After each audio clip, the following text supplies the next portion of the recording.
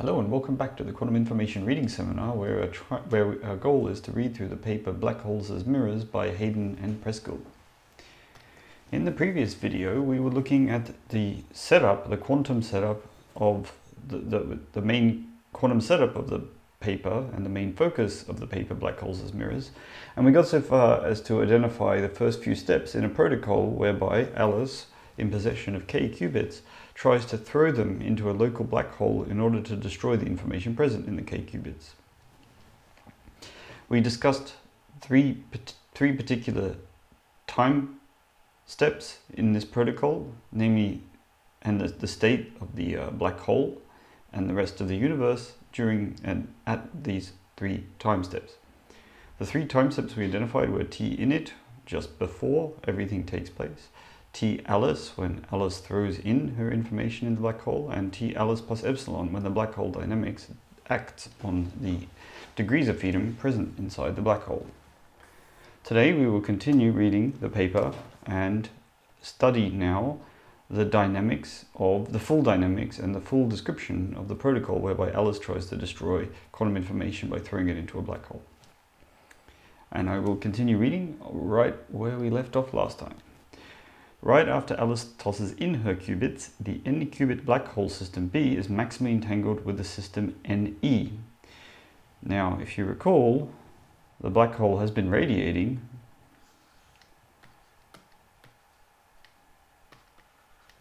for some time and is entangled with the outgoing radiation. The outgoing radiation we'll call E. So the systems involved so far in the description of this protocol is B, the black hole, E, the radiation, and now we're about to discuss further subsystems. Here B includes Alice's memory system M, which has now been absorbed by the black hole. Right? This is at T Alice plus epsilon. B, the black hole, includes Alice's memory subsystem that Alice threw in to the black hole. E is the previously emitted Hawking radiation, now controlled by Bob, and N is Charlie's reference systems that had been entangled with M. Recall that we employed the device whereby Alice did not throw in just qubits, but in fact halves of entangled pairs, where the other half of the entangled pair are held by some reference or some fictitious third party called Charlie. And this is a useful device for analyzing all possible input states that Alice might throw into the black hole. So let's draw a little space-time type diagram to indicate how this is all working. So here's time going upwards. Here's the black hole. The black hole, of course, in this picture is more like a region. This is the black hole B, and it's radiating as time passes. Radiation flies off and is described by the subsystem E. Here comes Alice, and here comes Charlie. Charlie is this fictitious third party. Alice has prepared a maximally entangled state with Charlie and throws one half into the black hole. And this is M, and Charlie's system is called N. N is Charlie's reference system, that's right, yes. So we'll put that up here. So M, Alice's qubits, N is Charlie's qubits. So right after this time step here, this instant in time here, when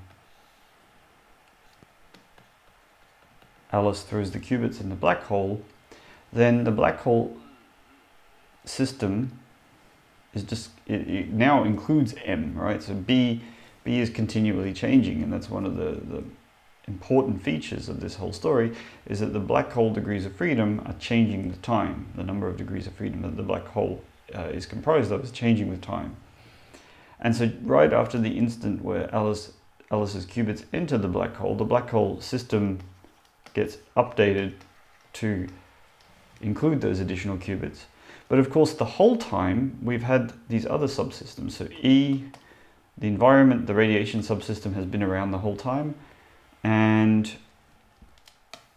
we also have Charlie's qubits, they're around the whole time.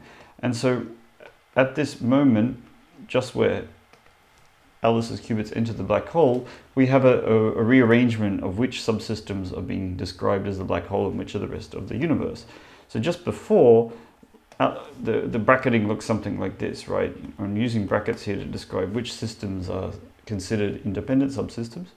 We have the environment, which is the radiation, which is flown off at the speed of light.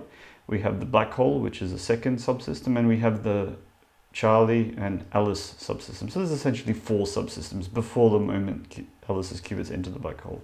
Immediately after Alice's qubits enter the black hole, we have 3 subsystems, right?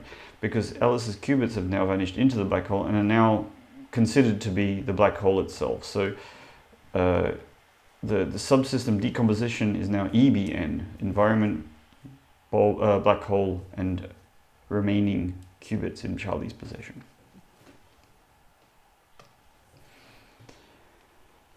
So we've read all this. Charlie's reference system that had been entangled with them. As Bob watches attentively, the black hole continues to emit Hawking radiation until, after a while, S additional qubits, the subsystem R of B, have been emitted, with n minus S qubits, the subsystem B prime, still retained by the black hole. We suppose for now that the emitted S qubit system R of B is chosen uniformly at random. We will revisit this assumption in section 5. That is, we imagine that B is divided into 2 parts, one with S qubits and the other with n minus S qubits. Then a unitary transformation VB chosen uniformly at random with respect to the Haar measure on U2 to the n is applied to B. After that, the S qubit system is identified as R. So there's a lot going on there. So this is what we might call T Alice plus some additional radiation time. So the qubit, we will try and draw a space-time diagram which captures all the stuff that's going on here. So here's the radiating black hole, here getting sort of smaller because the radiation degrees of freedom are coming off. And then here comes Alice's qubits, M, to join in with the degrees of freedom of the black hole. It falls into the black hole here, the black hole gets a bit bigger, and then it continues to radiate again, right?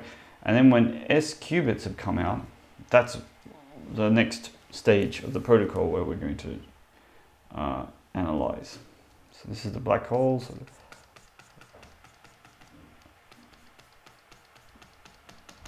the black hole radiates, gets smaller, Alice's qubits fall in, the black hole gets a bit bigger, and continues to radiate S more qubits. So let's write down the numbers of qubits that happen at these various times. So we have a sense of what's going on here. So just before Alice's qubits fall into the black hole is comprised of n minus k qubits. Just afterwards, it's n qubits. And up here, it's n minus s qubits. So if I draw another picture and plot, if you like, the number of qubits in the black hole over time. Here's T Alice. So the number of qubits in the black hole sort of dropping here, it's around n minus k, and then it jumps to n,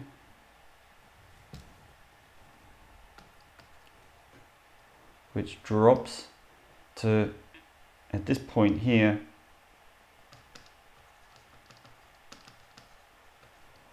to n minus s qubits.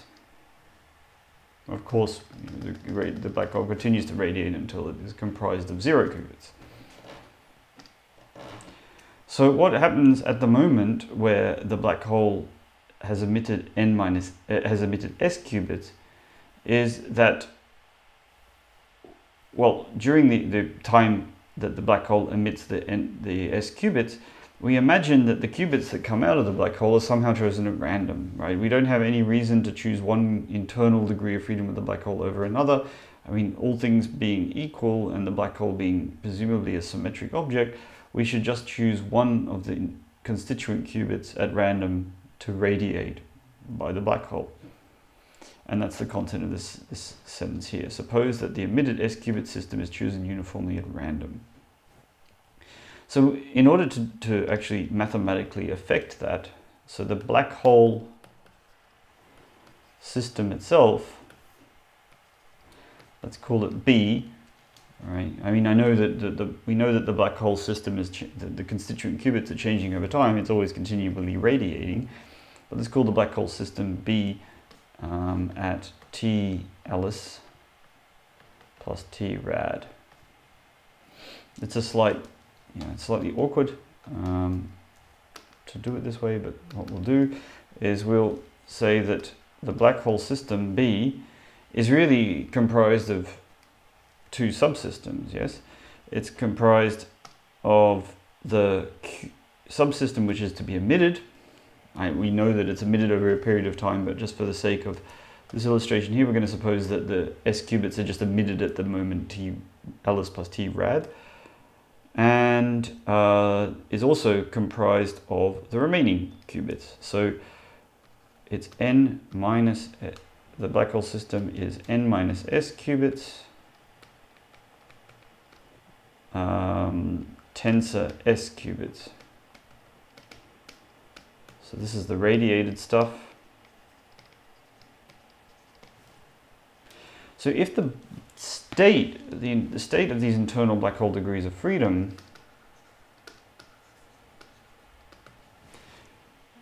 is, say, at T Alice, the state is given by, I don't know, some density operator, right? It's entangled with the outside world.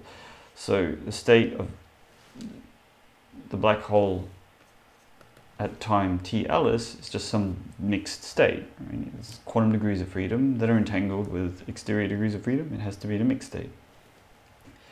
Then after this time that it takes to radiate the s-qubits, some internal dynamics take place. And that internal dynamics is described by a unitary matrix VB. How big is the black hole? Well, remember, it's n qubits.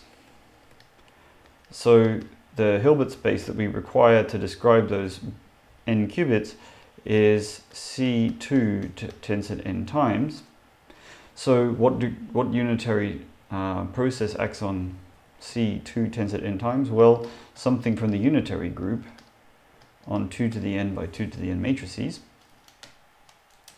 That's how the black hole is going to act in the period of time between T Alice and T Alice plus T rad. So the black hole state undergoes this dynamics. This is now at time T Alice plus T rad, right? And then the s qubits are going to exit the black hole. And how do they exit the black hole? Well, if you look at it from the perspective of the internal degrees of the black hole, you trace them out, right? You have no longer access to them. So I'll just write here trace rad, meaning we're going to trace out the radiation degrees of freedom to give us the state of the black hole so the operation is trace out rad, right, to give us the degrees of freedom of the black hole after the qubits have emitted. And so that'll give us a posterior state that we might call sigma B, which is given by trace out of the radiation degrees of freedom of the state of the black hole before the qubits were emitted, and that's it. That's what the state of this black hole system is after the qubits have been emitted. From the perspective of an observer outside the black hole, we would do things the other way around, but I don't think we're there yet. And yeah, we got a name for these radiation degrees of freedom. They're called R. So I've been calling it rad, but let's just now shorten it to R. So this notation here is potentially very confusing, right? You know, I've got sigma b, the state of the black hole, is in a smaller Hilbert space, or acts on a smaller Hilbert space than rho b, right? But remember, a black hole is a dynamical object with a number of degrees of freedom comprising this object change with time. So the state of the black hole is a time-dependent quantity, and hence also a Hilbert space dimension-dependent quantity. As the Hawking radiation leaks out, the correlations between the evaporating black hole B' and the reference system N gradually weaken. Once R is large enough, the surviving correlation of N with B' becomes negligible. So here's the next part of the setup. All right.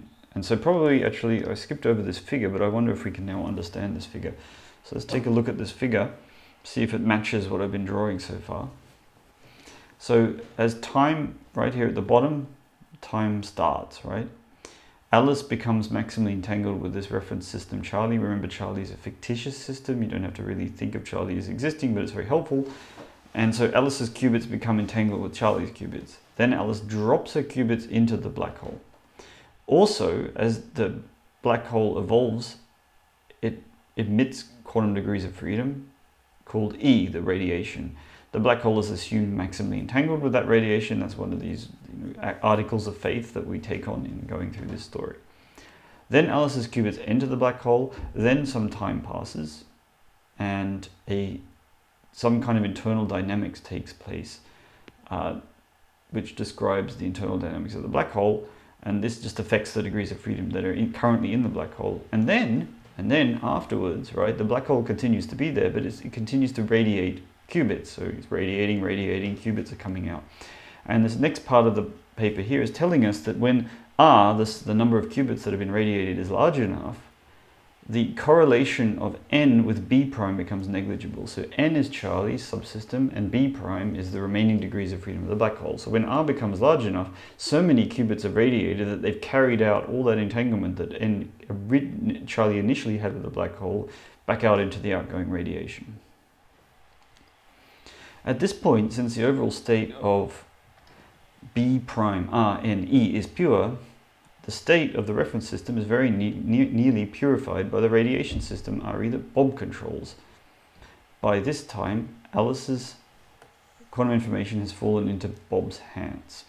Okay, if we look at this picture here, we know that after some period of time, Charlie is no longer entangled with the black hole. So the system N and B' shares no entanglement anymore. And so the only entanglement that's left must be between Charlie's system N, the outgoing radiation E, and also the other radiation that was radiated after Alice's qubits fell in R. So the state of the system should be, and since the overall state of the system is assumed pure, is that right? At this point, since the overall state of the B' RNE system is pure, the state of the reference system N is very nearly purified by the radiation system RE that Bob controls. That's right, yeah. N, RE, right? Here's the entanglement there.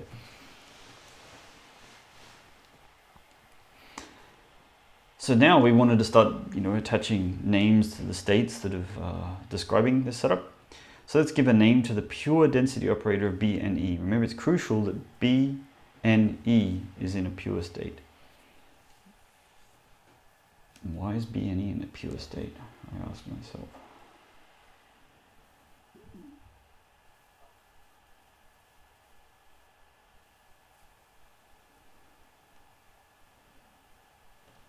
So B and E is a pure density operator. Psi B and E is a pure density operator. That's a bit confusing because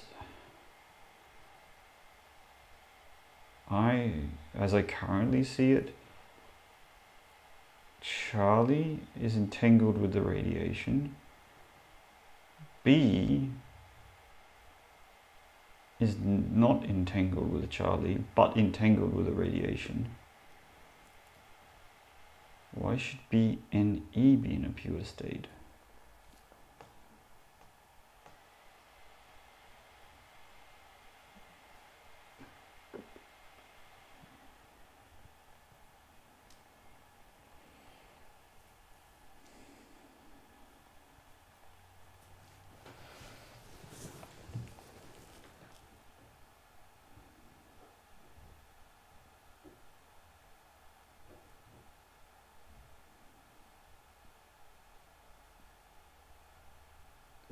So the information we currently have is this. At the point when R is big enough, the state of the reference system N is very nearly purified by the radiation system RE that Bob controls.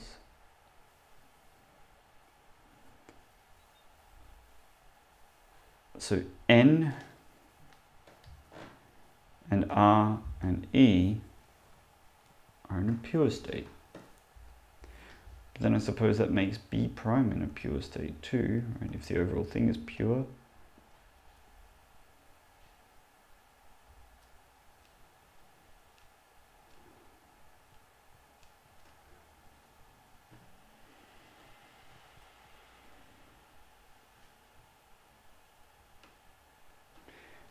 And also the B is puzzling. So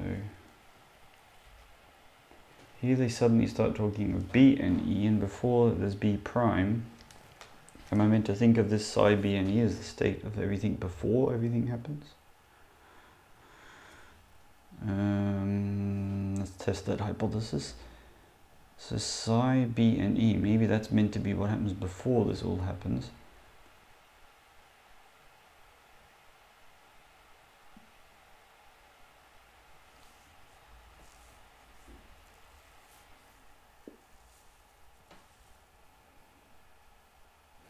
So before, let's suppose the current hypothesis is that psi B and E here is the state that's describing things at this period of time. Let's say, what's a color that isn't present on the screen here?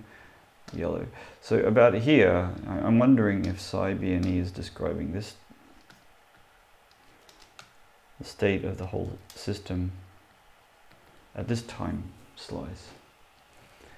So here's the subsystem E, here's the subsystem B, and N. Well, that's not in a pure state because N is entangled with M. Okay, then the next hypothesis is that psi B and E is describing things just here. Let's test out that hypothesis.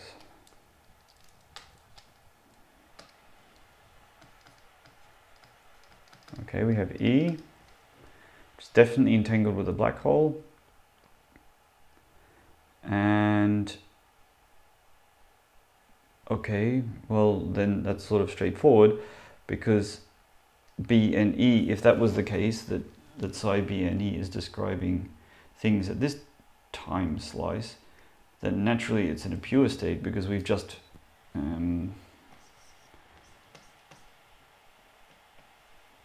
describe the entire universe, which is assumed in a pure state for the purposes of this discussion. All right, so I guess what psi B and E is the state of the already radiated radiation, the black hole internal degrees of freedom, Alice's qubits just after they've entered the black hole, and everything else. All right, this is the only interpretation that seems to make sense. So let psi B and E denote the pure density operator of B and E, and let rho Bn be what you get when you trace out E. That's the marginal density operator on Bn. The marginal, density operator on Nb prime is given by this thingy here, okay? Now we have to spend a little bit of time to decode these equations. So far, everything we've read seems consistent with the hypothesis that psi B and E is basically everything just before the dynamics act on the internal black hole degrees of freedom, and then the qubits are radiated. So now let's try and dig through this notation here.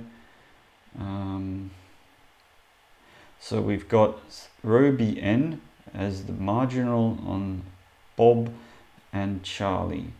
The marginal on the black hole and Charlie.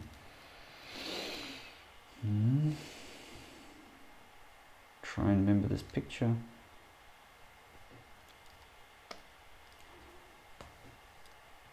So here's the black hole B. Here's the environment, the radiation degrees of freedom, and here's Charlie's degrees of freedom, and it's sort of in here is M. B is comprised of the original black hole degrees of freedom plus Alice's qubits. So the black hole itself has got a bunch of degrees of freedom plus Alice's qubits. And then that's B and E, yeah, right? So the state of this whole thing is psi B and E. It's a pure density operator. And then we want to set up some notation, namely sigma Bn. Is that right? Yes, rho Bn, sorry. Rho Bn is just the state of B and N, you know, trace out the radiation. All right, we can do this. So that rho Bn just pertains to these two subsystems here. And then we introduce this thingy, sigma NB prime. Okay. So now time passes. So this is at T Alice, what I've been calling T Alice. Now T Alice plus T rad, right? How things are described now. Well, we still have some, you know, degrees of freedom have been reshuffled around. So we've got E, that's the original radiation, plus now we've got some more qubits of radiation. And the way I'm going to draw it is a little bit funny. I'm going to start by drawing B, here's M internal to B, then some kind of VB, a unitary, is applied to the internal degrees of freedom of the black hole, sort of jumbling them all around, and then out comes a chunk of the black hole, and that's the subsystem R, and N has always been there. And so then the black hole, you know, sort of, then here's the radiation degrees of freedom coming out. And this is B prime, that's what's left over. Okay, so then it's kind of interesting to ask, what's the state of B prime and N? Yeah, that's the state of the degree. So we're going to now ask, what's the state of Charlie's degrees of freedom and the remaining black hole degrees of freedom? So sigma prime, sigma B prime and N, or sigma N B prime, if we want to follow the notation of the paper, is, what is it? Well, you know, let's do it sort of inside out. I'm not going to do it quite the way the paper does it. So then, this is after the radiation has been radiated, so VB has to have been applied. So VB acts on B, but not N and not E. So there's going to be some identities here, N, E. And since this is a density operator, we have to act on both sides. Right? Oops, that's not a prime, that's a dagger. So that's the state of everything after the internal degrees of freedom have happened. But now we're interested in, we don't care about the environment radiation degrees of freedom. Bob has those, we don't care about them. And we also don't care about R, the other degrees, radiation degrees of freedom. Bob got his hands on those too.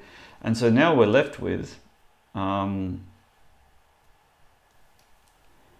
degrees of freedom just of the remaining black hole and Charlie's degrees of freedom. And that's what sigma NB prime is describing. And that's consistent with what we see here because remember, oops, rho Bn is the result of tracing out E of the whole thing, and that's what we input in here. And rho NB, depending on VB, is this thing here. So, okay, that's what I've written, but just slightly different notation. All right, now we come to the main equation, I presume, in the sequel. So using standard estimates, we find that the L1 distance of sigma NB prime, so that's the state of the remaining black hole's degrees of freedom and Charlie's degrees of freedom, from a product state, averaged over VB, and hence over the choice of subsystem R, can be bounded as blah. Here, blah is the marginal density operator on N, and sigma B prime max is this thing as some marginal density operator on B prime. All right, standard estimates. So I can feel a half measure integral coming on. Let's have a look at 15 and 16, shall we?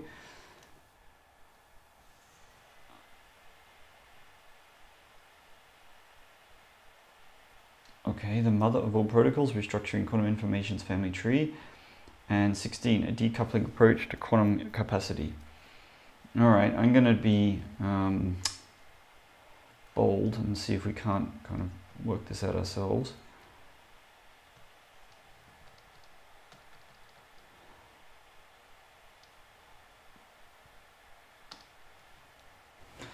So the objective here is to calculate this integral, or this bound. Now, I don't know how to do, I mean, yeah, of course I spoke to the authors, I know these papers, but it has been a long time since I've spoken to these authors, and I assure you I have very little memory of those discussions. So what we're going to, what we're trying to do here, maybe we'll step back and explain that first. What we're trying to do is prove that sigma n b prime is basically a product state.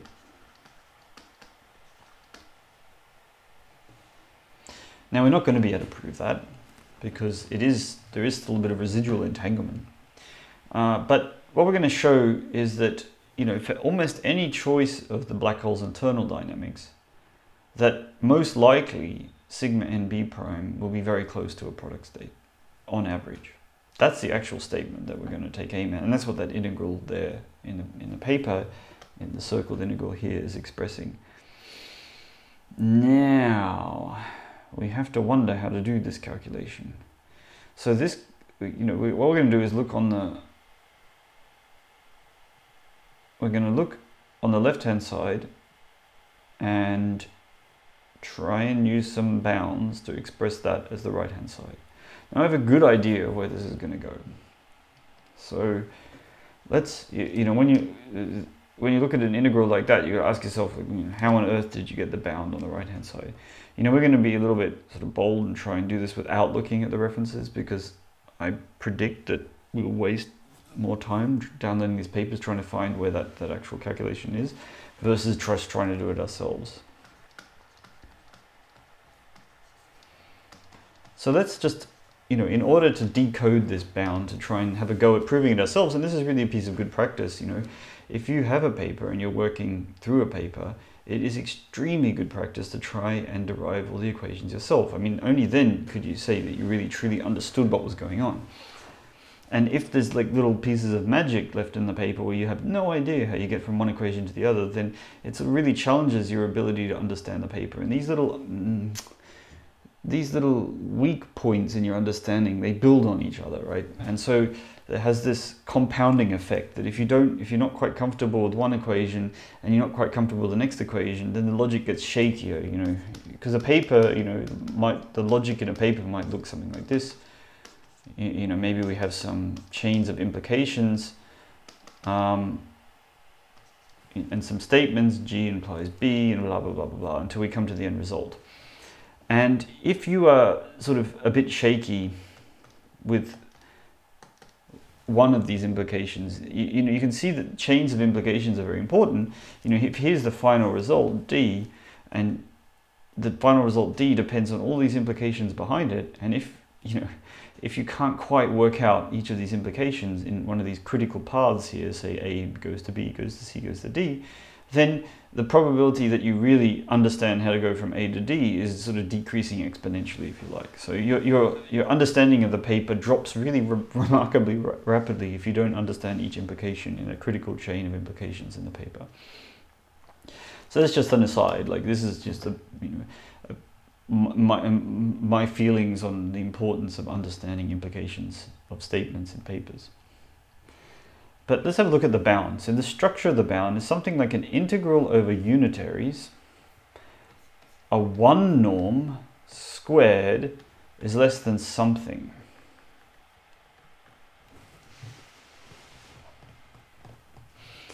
So, so here there's something in here, right? Now, 1 norms are a right pain, right? So L1 norms. So if you have a matrix, then the 1 norm of the matrix is variously, depending on which source you use, something like the trace of the absolute value of the matrix M, which is the trace of the square root of M dagger times by M. And that's just a horrible thing to compute, like, because to compute the absolute value of a matrix, you have to work out its you have to diagonalize the matrix if it's diagonable, or in this case, you have to diagonalize M dagger M if it's not diagonal, if M is not directly diagonable, and then you have to use the functional calculus to take the square root, and then you sum up all the eigenvalues. So that's really extraordinarily painful. So we never ever really want to work with the 1 norm if we can somehow avoid it and try and work with another norm. And so the other norm that really lends itself to calculations here is the 2 norm. This is the so-called Hilbert-Schmidt norm, and that one is a lot easier to work with. So the 2 norm squared is trace of M dagger M. That is much easier. Now, how do we relate the 1 norm to the 2 norm? Well, it turns out there's a convenient bound that tells us that you can upper bound the 1 norm by the 2 norm. And I'll betcha that's the bound that is being applied in this paper. Maybe I'm wrong, maybe I'm totally off base on this, and we're going to spend the next 20 minutes learning that I don't know what I'm talking about. But, you know, I'll bet you that's what's going on. So I know the structure of the bound is something like this, that the 1 norm squared is less than some dimension factor times by the 2 norm squared of some matrix. Now I can't remember the dimension factor. I know there's like a square root of the dimension there. Certainly it's not super good bound, I know that much. So there's various ways we can try and guess the dimension factor. So if M is an n by n matrix over the complex numbers, probably the worst case for this bound is when, say, all the eigenvalues of M are equal. It's always one or the other, right? These bounds are always, the worst cases for these bounds are usually when the eigenvalues of M are 1 and all the rest zeros, or when they're equally distributed. So let's just go ahead and guess, just to try and guess this dimension factor, that worst case, I'm going to go and Google this in a second, but because I can never remember these dimension factors, is when eigenvalues of M are of the form, let's just write them as a list. They're all equal, and there's like n of them.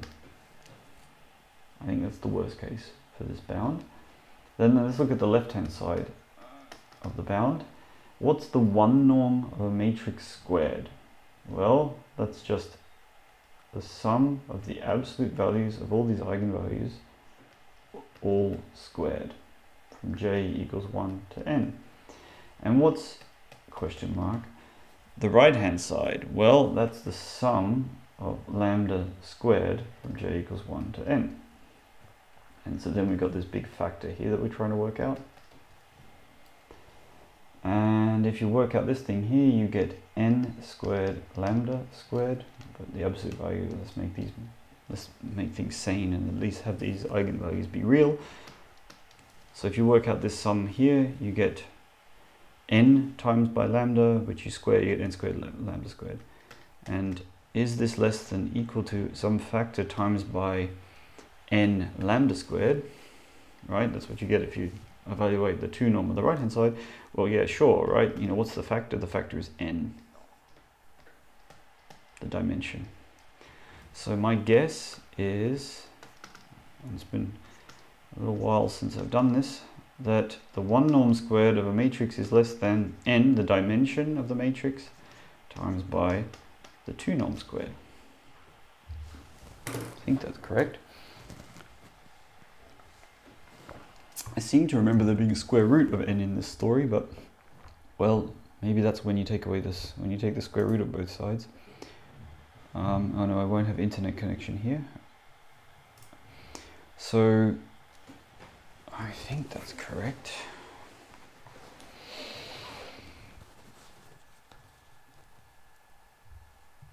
What I'll do is I'll go Google it.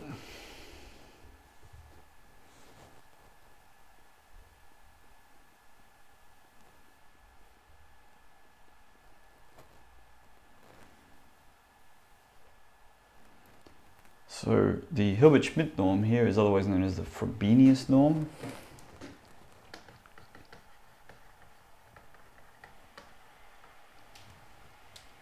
And this is the L1 norm, or the matrix trace norm, depends. And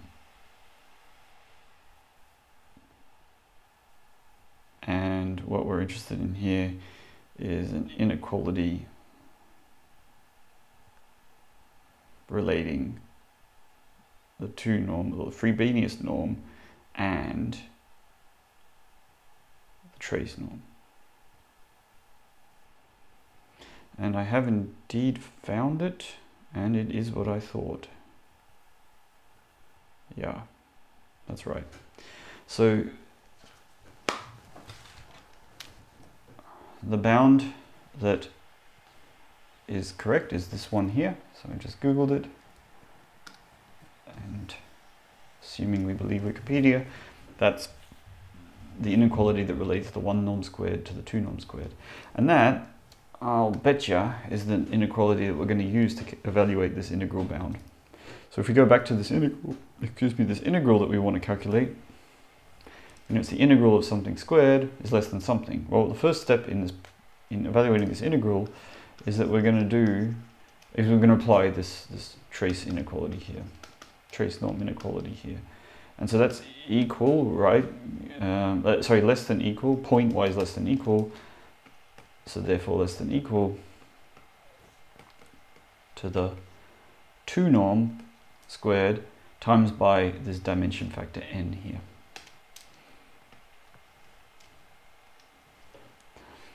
And the beauty of the right hand side here is that we will be able to evaluate this integral exactly. So the integral here,